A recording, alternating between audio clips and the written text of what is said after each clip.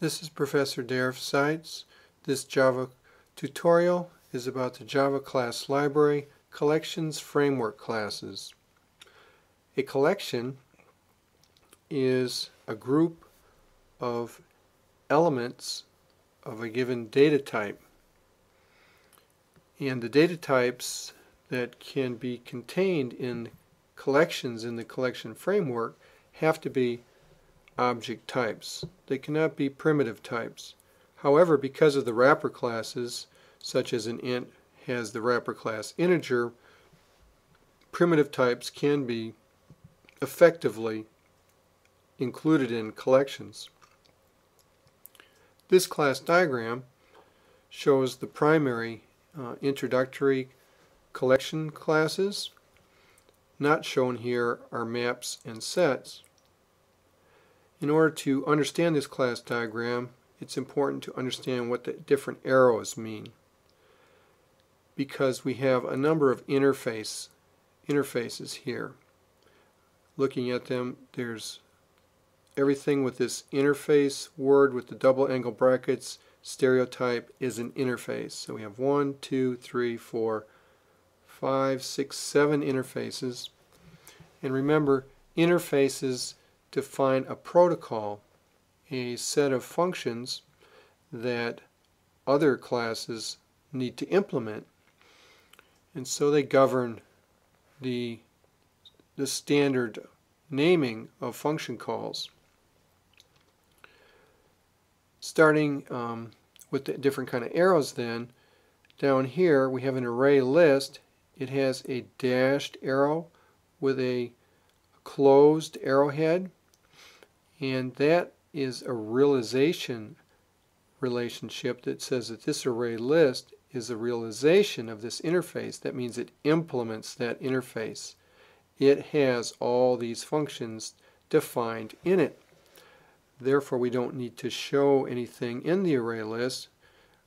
The arrow implies that all this is available there.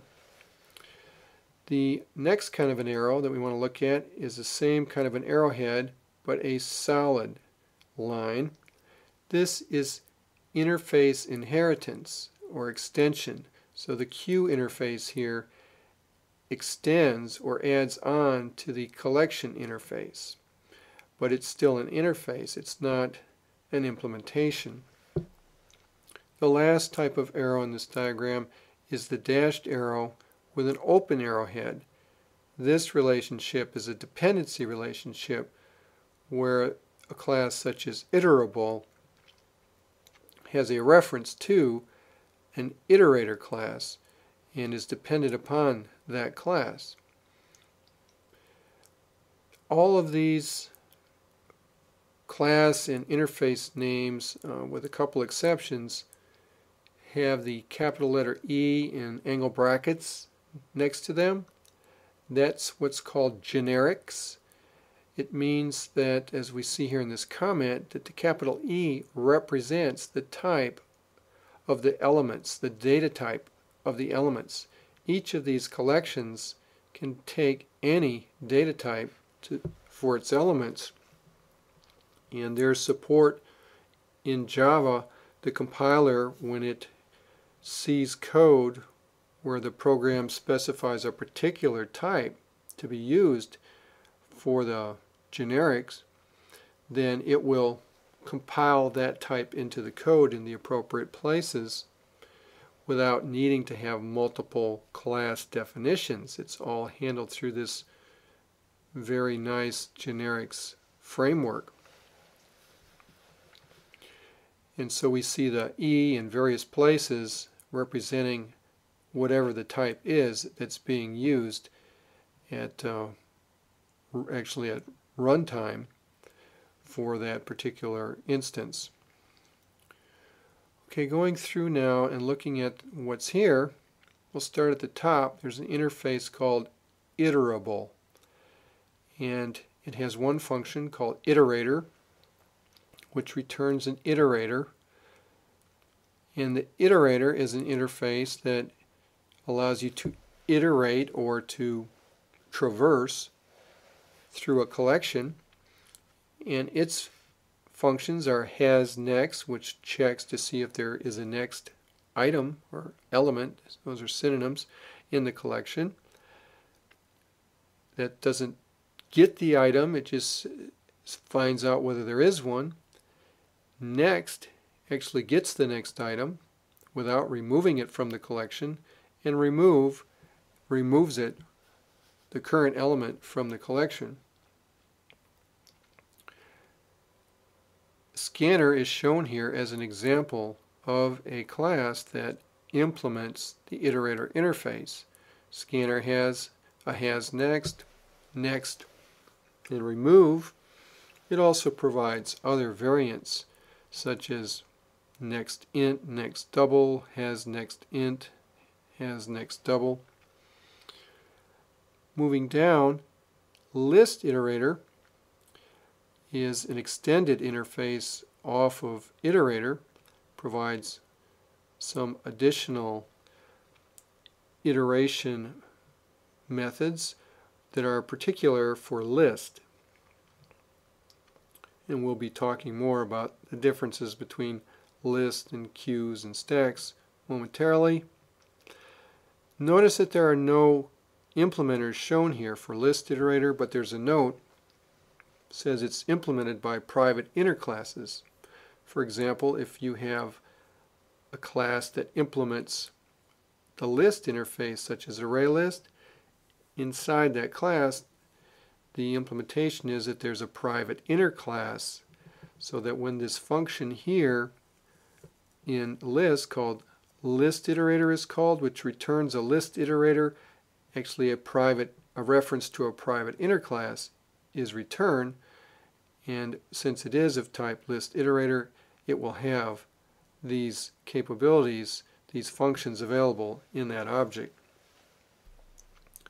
Down at the bottom, down here, is a class called collections with an S on the end. It has static functions that manipulate on entire collections.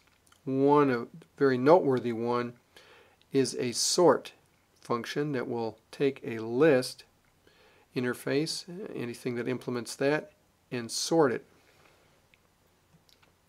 Going back to the top part up here, we were looking at iterable, and we went down this side over here. Moving over here, we have an interface called collection.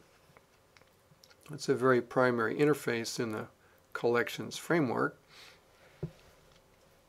It has the ability to add an element to the collection, to clear out the entire collection.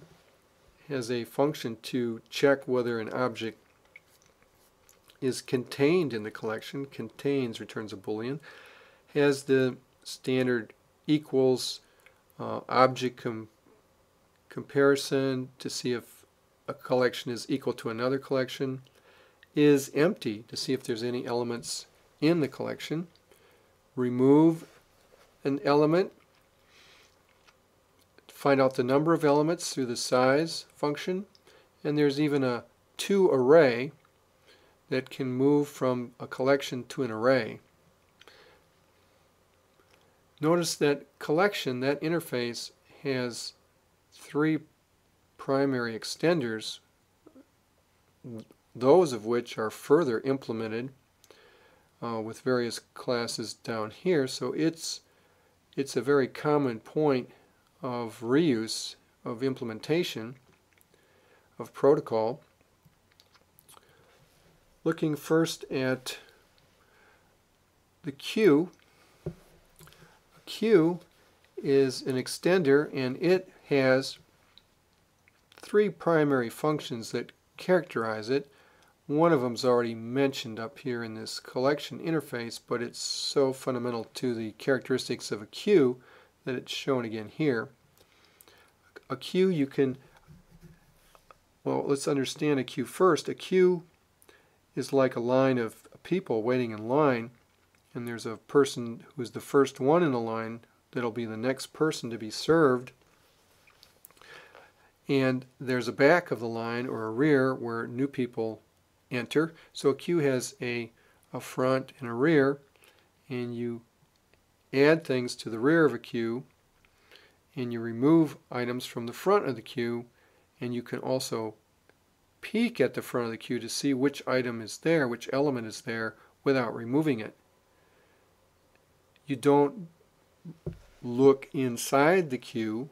You're dealing with those endpoints, the front and the rear.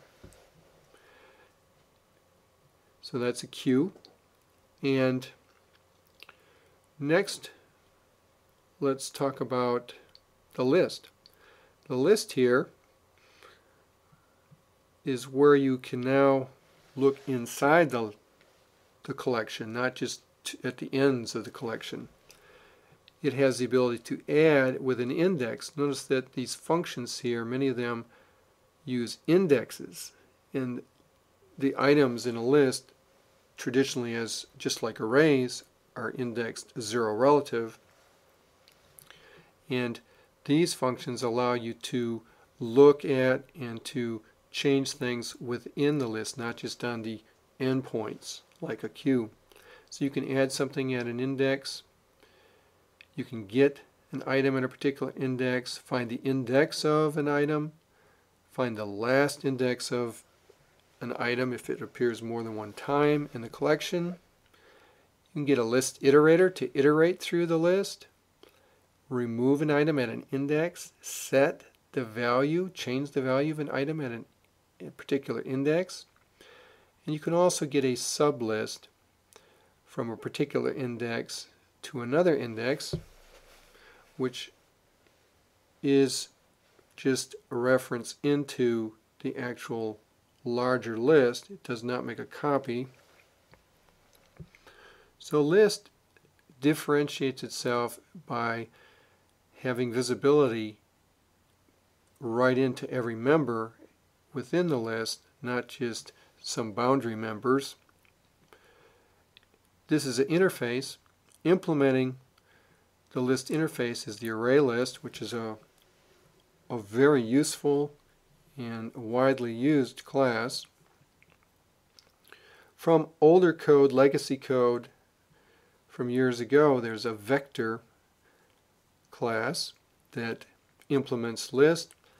Now, because it's been integrated into the collections framework, and of primary interest for educational purposes in studying collections, an extender which inherits from vector is stack.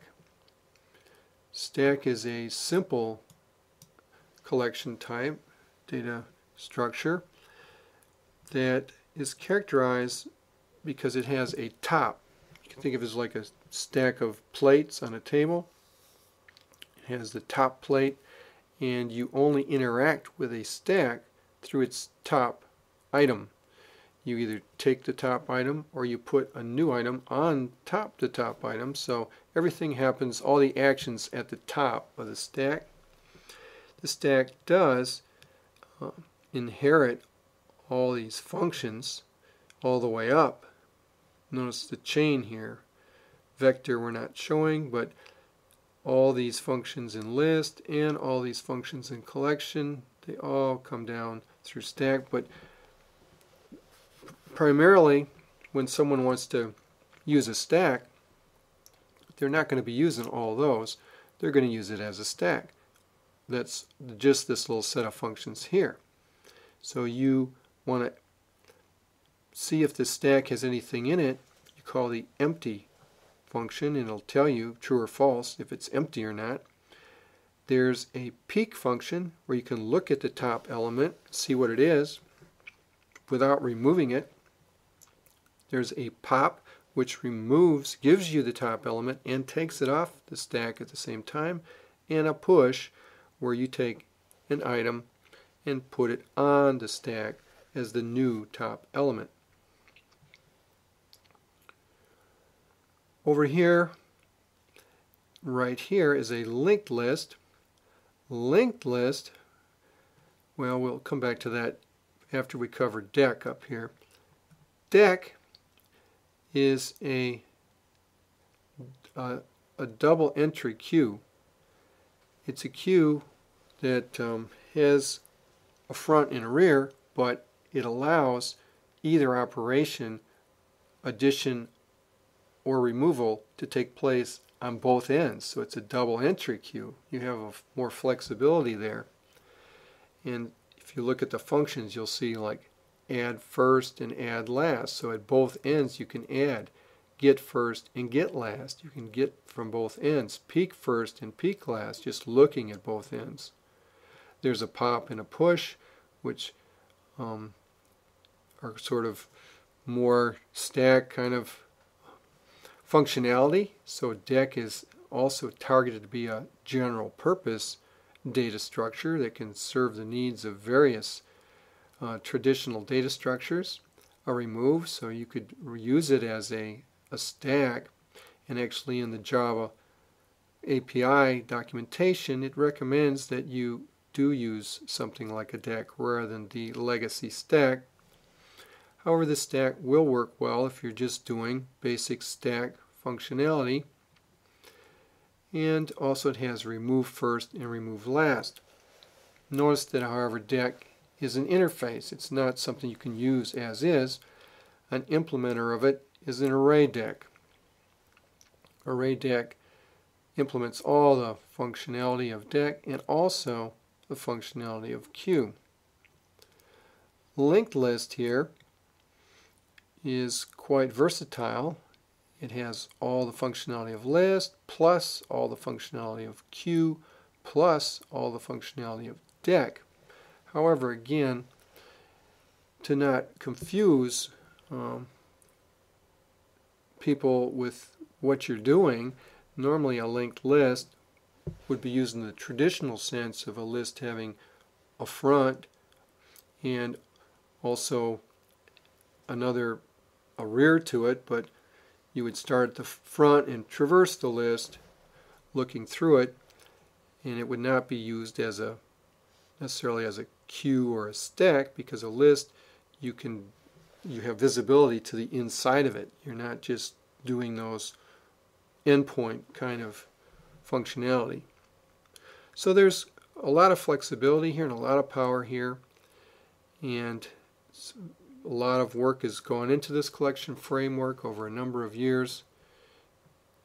And rather than build your own collections from scratch, it makes a lot of sense to learn this framework and get some functionality for you without having to do all the detailed implementation and testing and all of that. You're just going to use and reap the benefits of this nice framework.